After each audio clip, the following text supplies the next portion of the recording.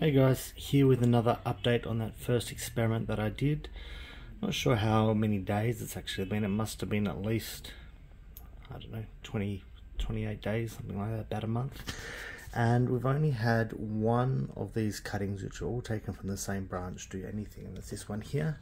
This is one of the ones that was in the scored group. So this is the one that I cut up and treated with the hormones.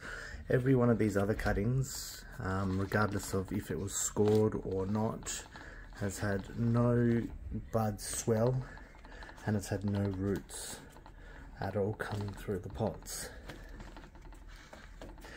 And so it's very interesting to me at all that we have one, when they're all taken from the exact same branch and treated, well, two of them are treated the same, that there's that there's one that's doing something and the other three are not. This one also has roots come through as well. So this one that's in the score group, initial indications maybe scoring is in fact better, and we'll keep an eye on them and see how they go.